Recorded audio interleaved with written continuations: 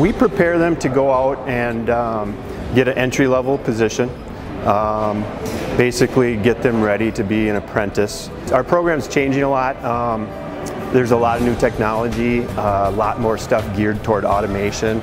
A lot of maintenance facilities need that skilled electrician. Now they can't just get by with guys that can only change a fuse. I chose the electrician program because I'm good at doing things with my hands. My dad's been an electrician for 25 years. It's a big deal to have our industry partners part of our program and kind of include them on everything, and they also can tell us what their needs are.